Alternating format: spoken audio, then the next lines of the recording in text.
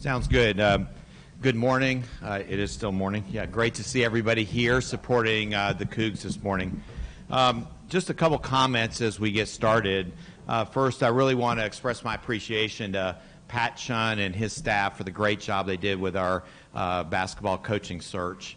As many of you know, you've seen some things on social media, and that's, of course, where we all go for information these days. But Pat reached out to some of the really successful coaches who've been part of the WSU family as we were going through the search process.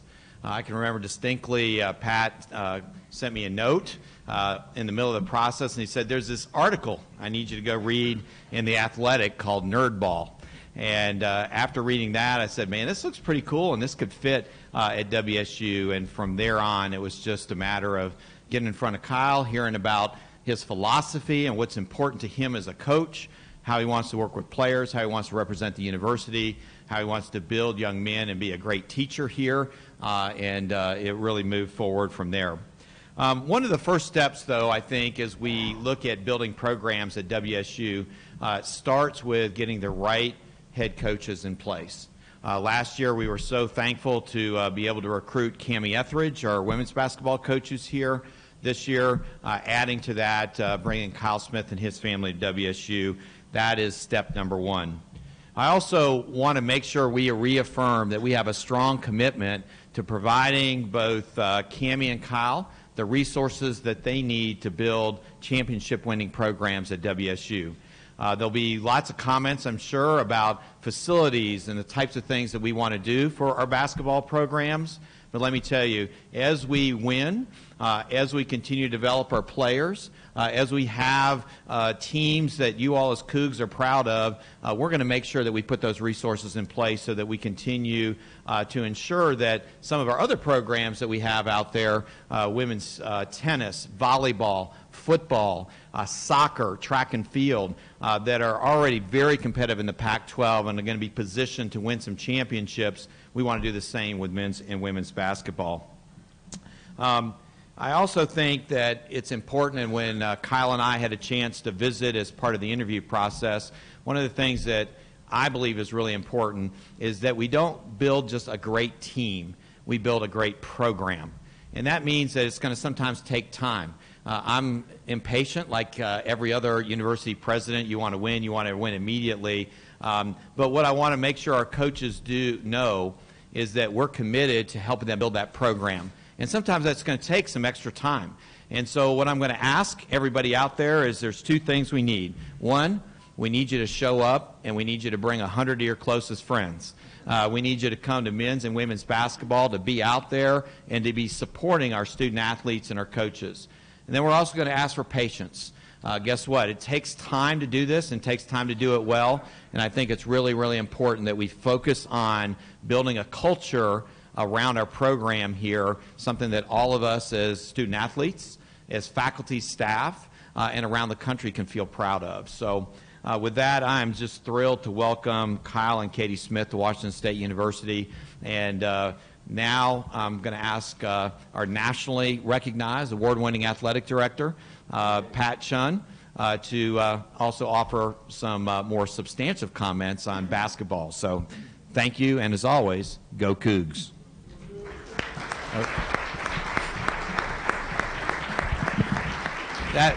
I'm sorry, that was pretty wimpy. Let's try one more time on the count of three. 1, 2, 3. Go. Thank you.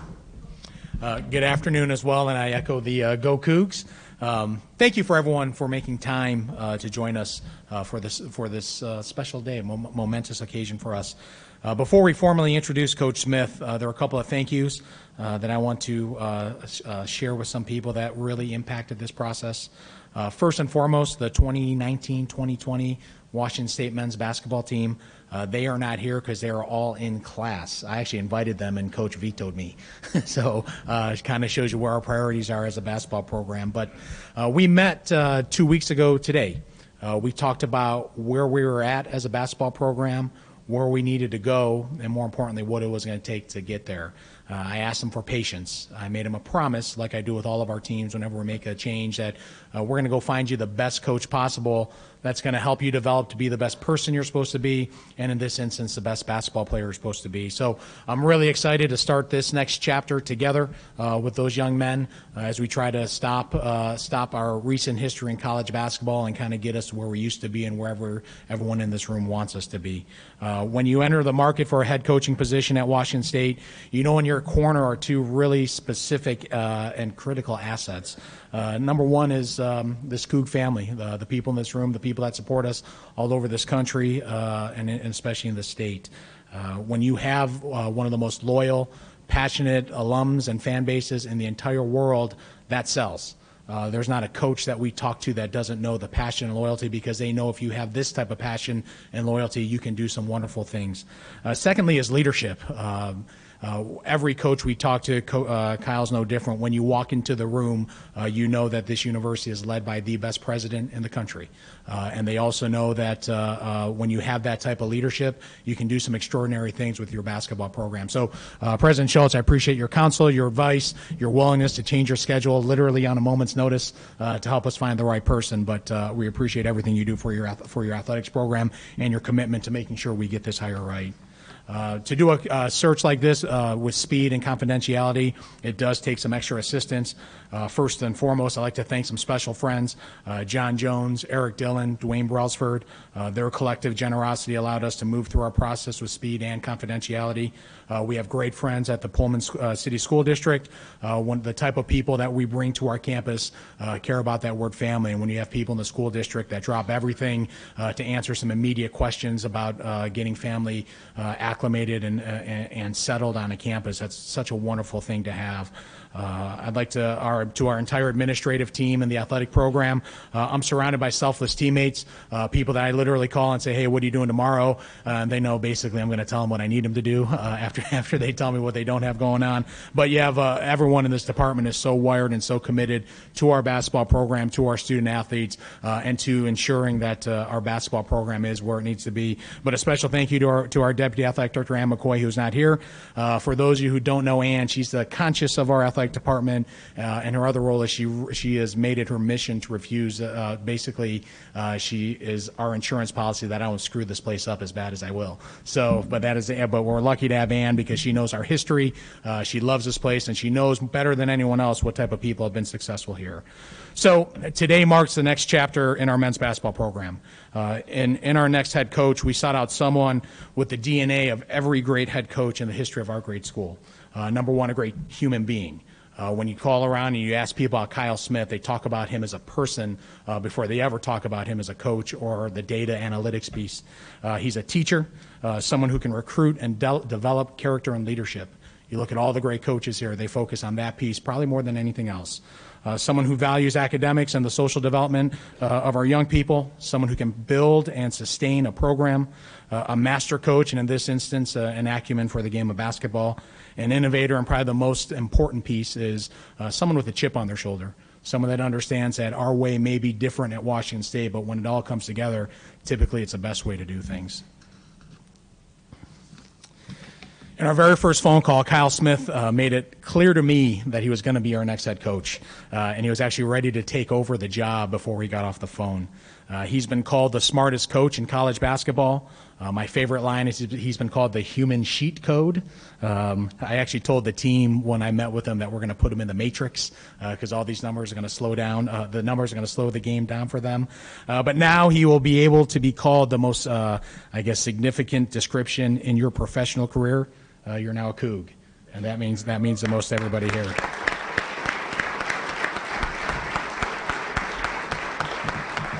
So on behalf of Washington State University, it's my pleasure to welcome Katie back to your home state, to welcome Rocco, Bo, and Luke to the Coug family, and to introduce the 19th head coach in the history of our great institution, Kyle Smith. Kirk, have a jersey for you.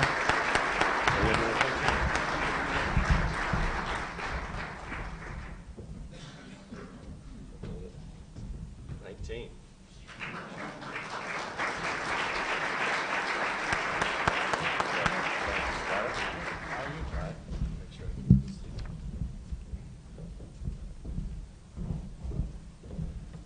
Thank you, Pat. I can't tell you how happy I am to be here. You know, a lot of people say Disneyland is the happiest place on earth. Let me tell you, Pullman is the friendliest place on earth. And now I have a cheat sheet because I know some people from Eastern Washington. I consider Eastern Washington from Wenatchee to Pullman, just so you know. So, and it is like one small town, to be honest, very much. You can maybe box out Spokane, but the rest of you are. But anyway, I want to make some thank yous as well. And I was just overwhelmed in this process with, first of all, I've had more conversations with President Schultz, I call him Kirk though, he tells me, than I had in any of, and I've had great presidents, don't get me wrong, but it's just a very affable, wonderful person. And I have a rule, when you meet someone, and you guys can all steal this, you meet someone and you like them, 90% of the time you're right.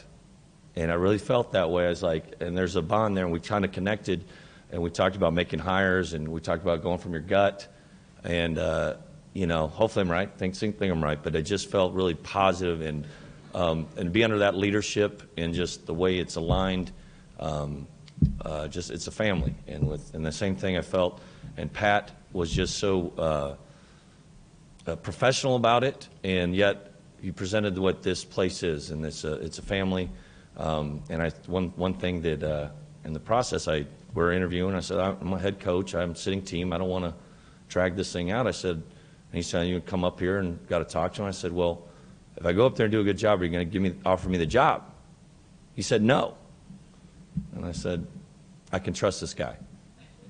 Truthfully. I said, I know I've been in that position. It wasn't easy for him to say, yeah, we can do something, but he was going through their process, and he had integrity about it. When he said, hey, I'm going to call you at this time, the call came on the button. And that's really, really maybe the most important thing when you take a job, is to work with people you really trust. And along the same line, his team that he put together to do the search were phenomenal. We mentioned Ann. She's not here today, but she's like my second mom or third mom. She's been, I asked her for one phone number about schools, and she gave me a 5-page email with everyone in the district, everyone that can help our situation, and anyone that's had to make that move. And our families, everyone's family's special, but for that is just a comforting, really comforting thought. And then we had Brian Blair, did a great job, and Bill Stevens. He took a couple naps, but we're going to let that slide. That's a true story. That's a true story. He was he did a great job. Johnny did a great job driving me to the airport, so I don't want you to feel bad about it. And also, and then Deb Haston has been great. She's taken on some assistant coaches roles, but I get this thing. But I already know, like, instantly that you know, she's married to the fire chief, and I feel like she's got this place on lock, and I can appreciate everything you've done. I know it's only been, I don't know, 4 or 5 days, so thanks, Deb. Now let's talk a little bit about basketball and what we're going to be in this journey from basically 3 years ago I was living in Harlem and San Francisco, and now it brings me to Pullman. And one thing I've been blessed, and it's basketball. And it's not just the game, but it's what we talked about, building character, developing relationships, and this idea that always going to leave a place better than when we found it. And we have a process to do it. It's about empowering others to empower themselves, all right?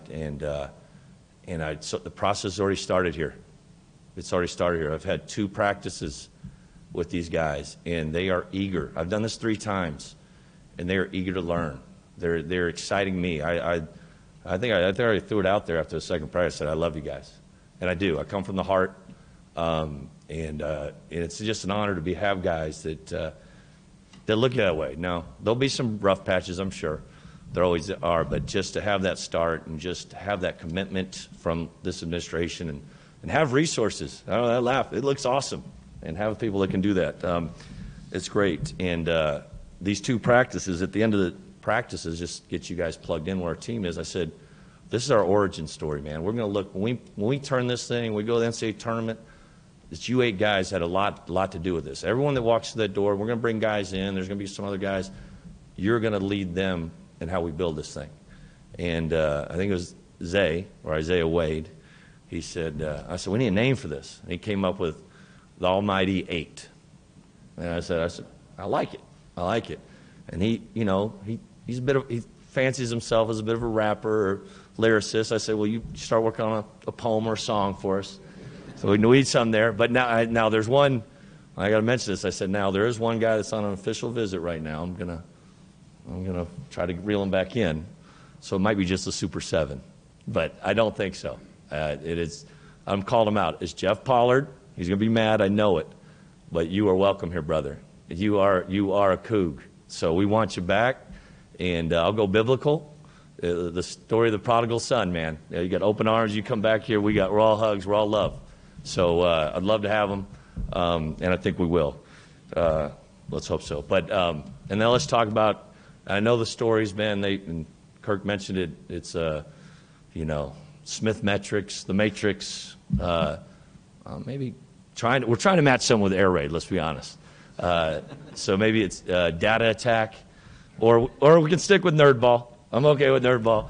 But that's just a tool. It really helps us in our accountability and what we're trying to do as a basketball, but really what we're about and what we'll be about is it's about character development. And we work through two paradigms.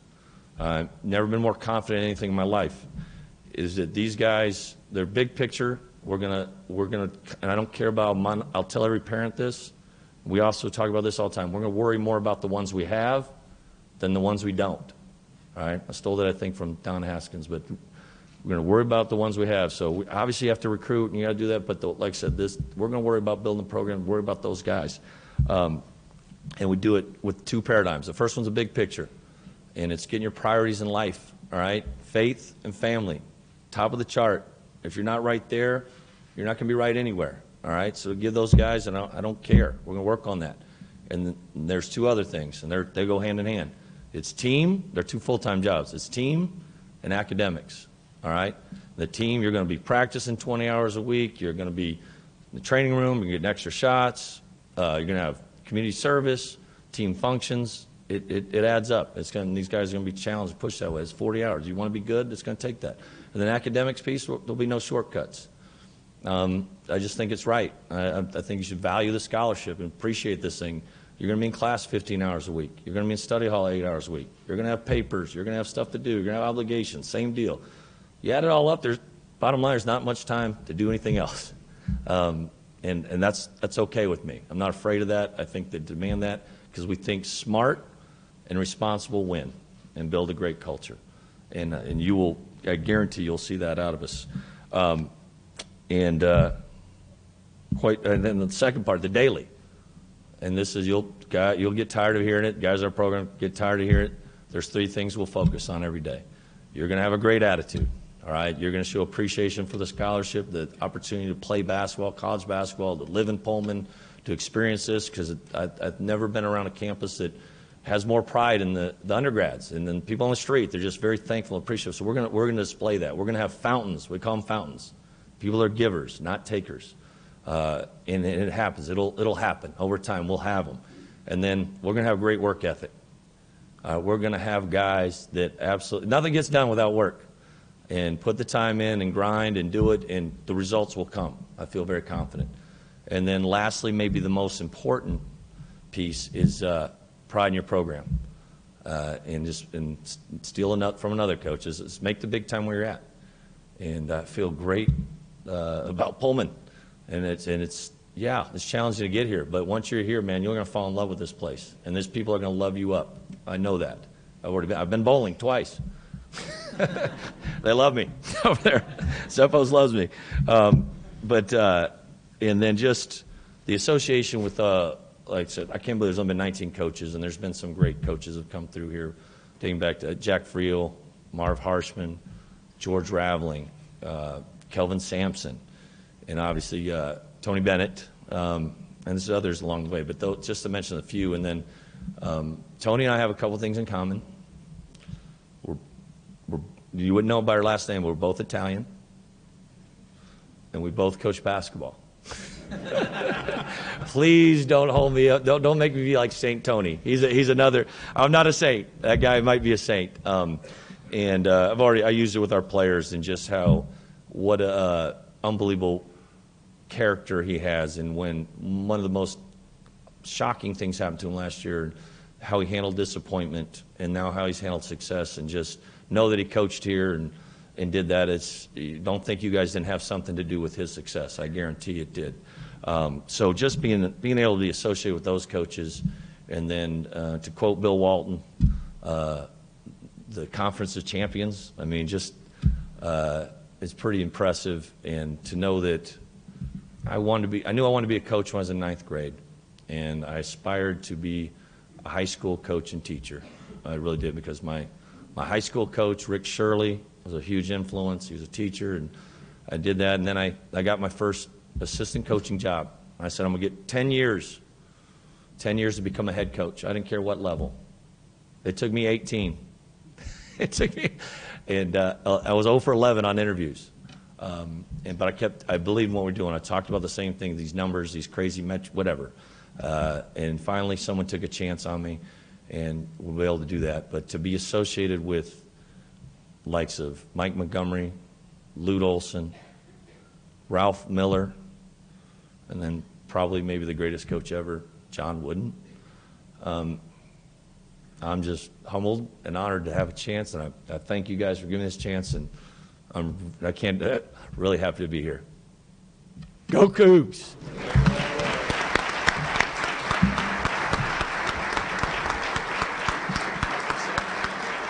Oh, I got questions. Yeah. I guess I thought I covered it. That was long. Any questions?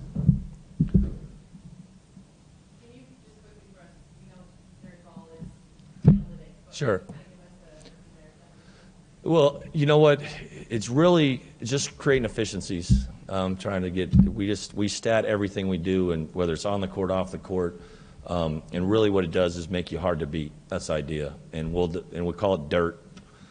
Defend, rebound, take care of the ball. There's no I in there, but defend, rebound, take care of the ball. And right now we have to address. We confronted the brutal facts with the teams. Like, we were 291 defensively, so our two practices a lot of times been dedicated to trying to get better defensively. We got to start there, and again, you'll achieve what you emphasize. And I think we keep pounding on it, and working at it, we're going to get better. Right down here. Oh, I'm sorry. I don't know if they're going through background checks. I don't know if I'm allowed to comment on it, but I feel really good about the two that are on board, and their resumes are really profound, and I'm honored to have them, but they're two people there's some others coming too. Two people I know real well, and will represent this community and this program, and they've had successes at this level. I want to say one's won a national championship. That's the highest mountain you can achieve. Another one's been involved with some Pac-12 championships. So maybe, I don't know, not mention them, but you can figure it out maybe. Back there.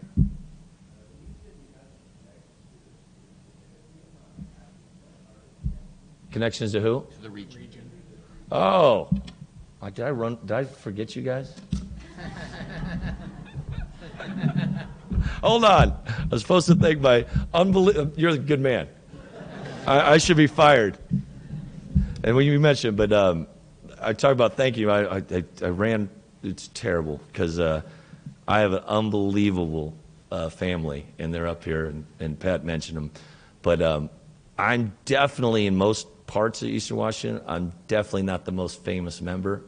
Some of you might know her as the 1998 Class B all-time single game leading scorer, and she beat Jen Stinson. Now Jen, is it Greenie? Back there. Where's Jen? She's back there. All right, my wife, and I'll say, some people say better half is my better three quarters, and I've scored so many points with my mother-in-law for coming back home, and she's from Lake Chelan, so we spent a lot of time on our summer up here. So, and like I said, from Wenatchee to Pullman, it does your Pateros, Kittitas, Pasco, It's like one small town, and everyone kind of knows everything. And true story, I was on the bus one time. This bus driver was talking about the Class B championships, which I'm like, this is insane. And he mentioned he saw this girl score 50, and he talked about beat out Jen Stinson. I'm like, I was assistant at St. Mary's. I said, that's my wife. Shocking but true. And then my boys, Rocco, Bo's in school in California, and Luke, being in their support, and that's my pride and joy. And this place, I grew up in Texas. People don't know that, but you could run around the neighborhood with your kids. We'd hop fences, your neighbors, jump in pools, stuff like that. And neighbors would call over and say, "Hey, your kid's in my pool again." So I feel like it's hard to. We've lived in some awesome places. We'll learn from it, but to have that lifestyle, priceless. So yeah, I got connections.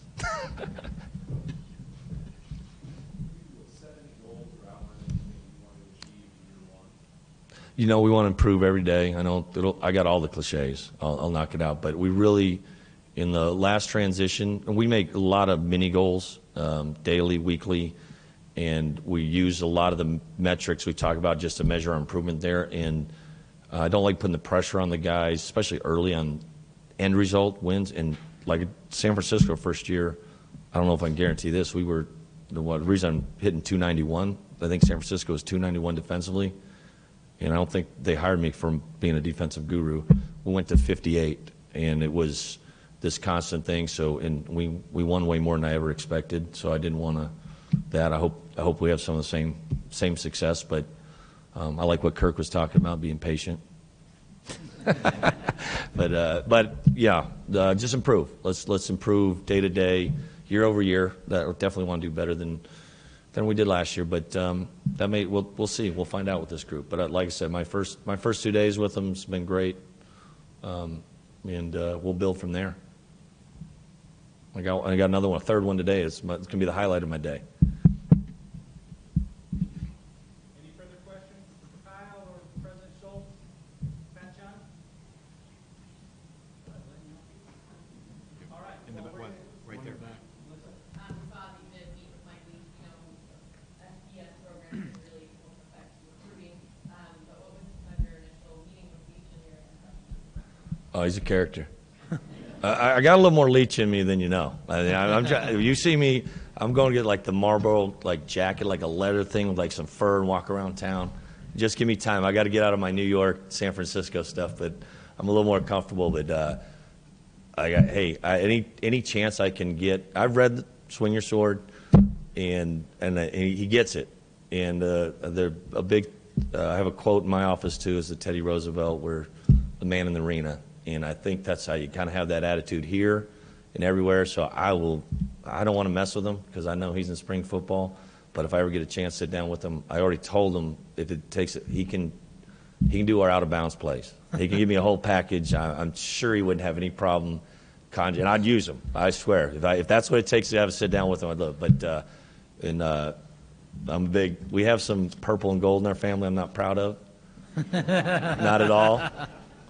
But I'm air raid all the way. So on those Saturday nights up here. So don't always was. Don't get it twisted. Coach Leach is in the back. Actually told him he is not calling any plays for basketball. There he is. Yeah.